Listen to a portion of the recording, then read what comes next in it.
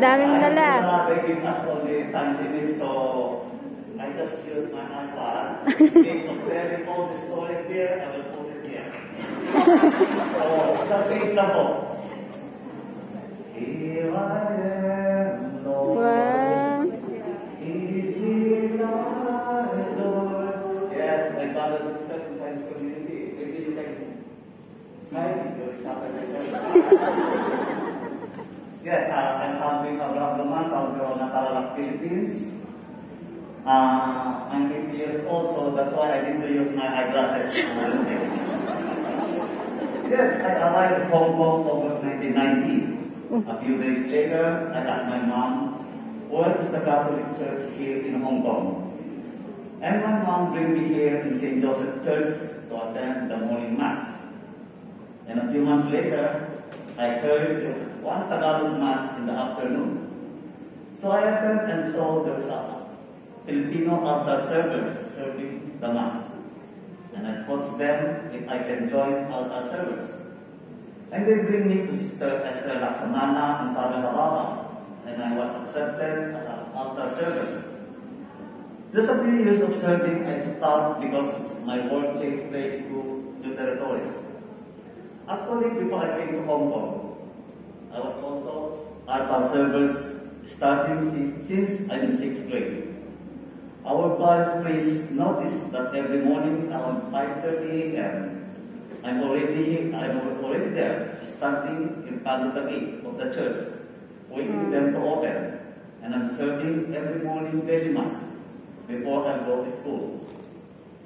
One day our parish priest talked to me if I want to stay in altar service, living with other volunteers, and I accepted it.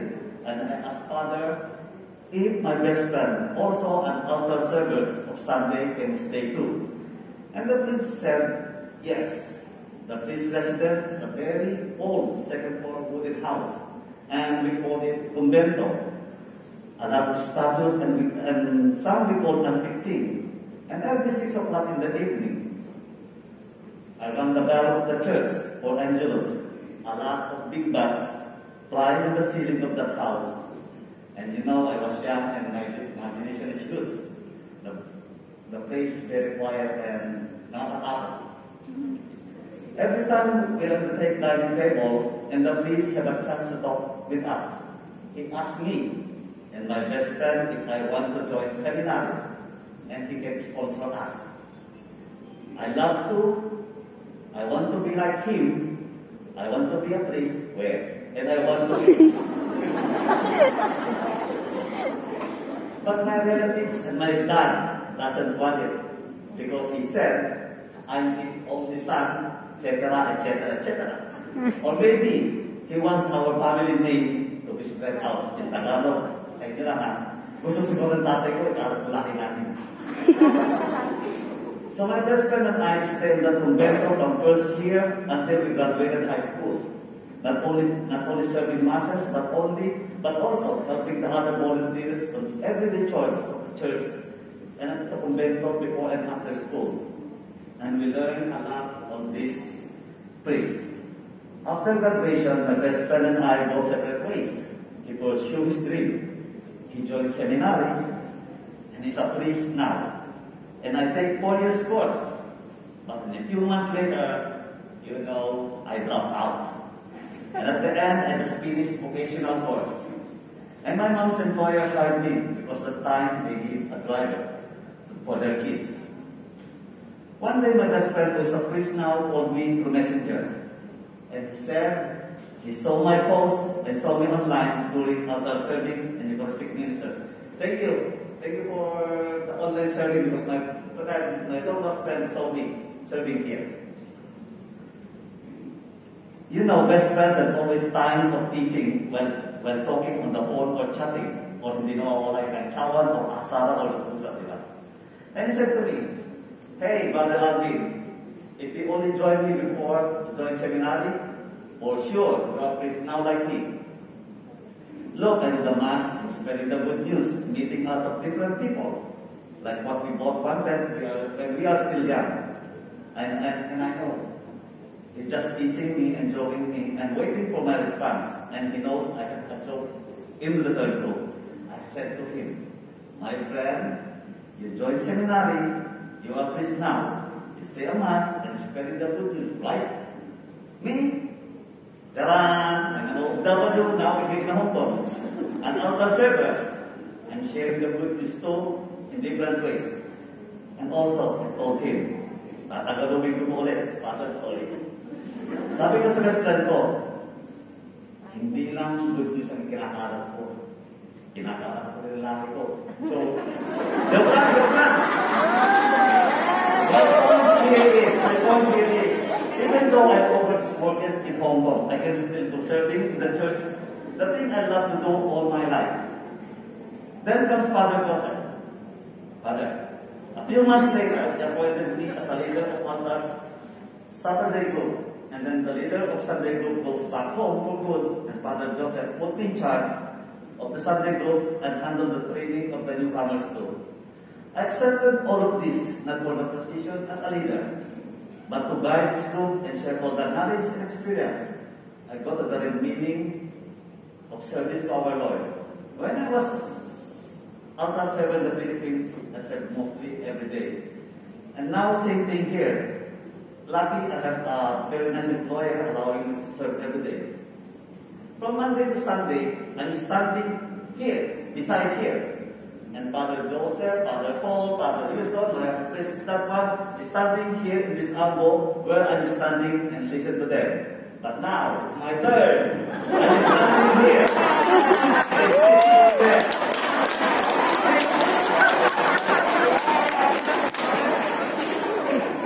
So, it's a tie.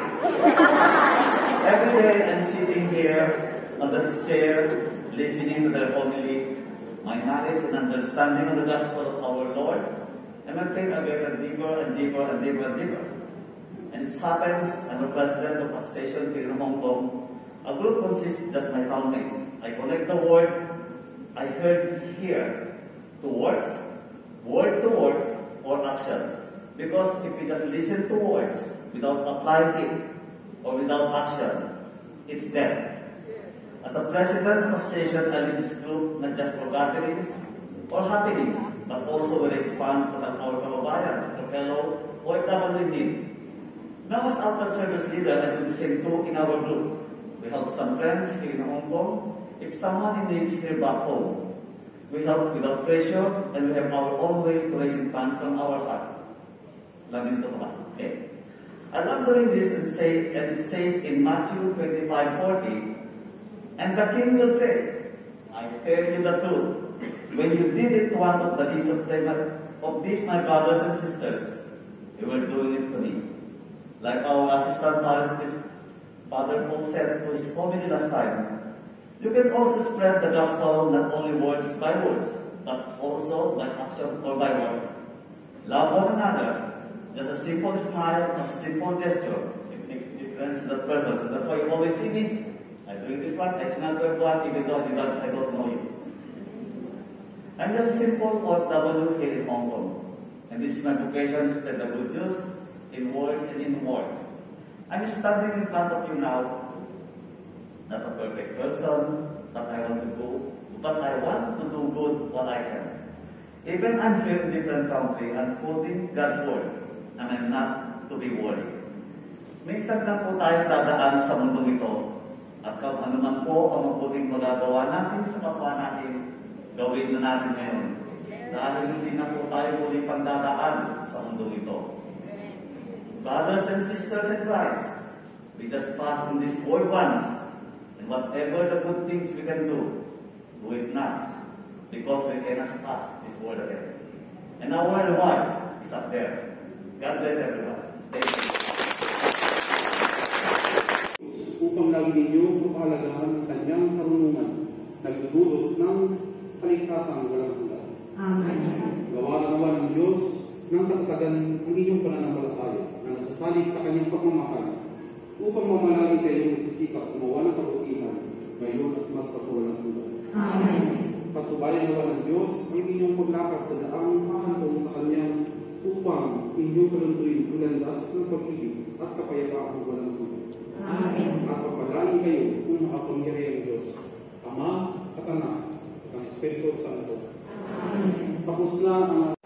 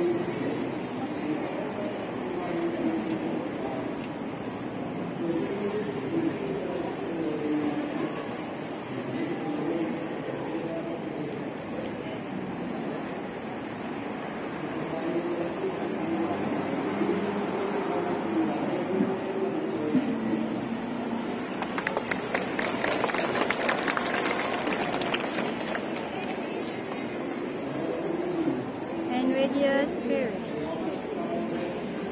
Father, the Son, the Holy Spirit. Amen.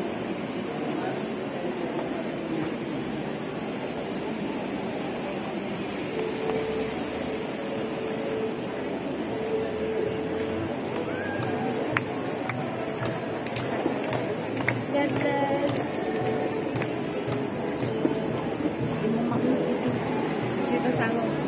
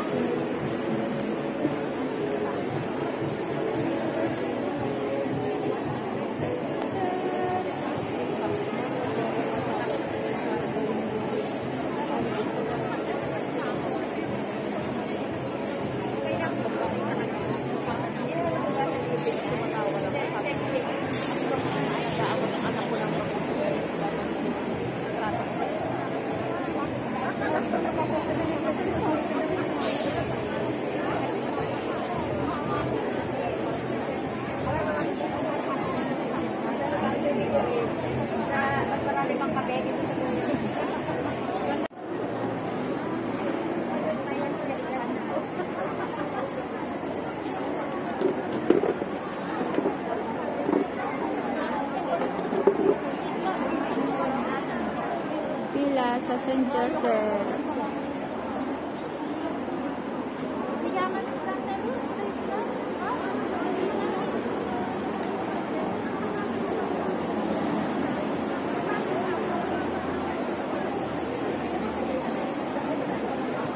Wow, down.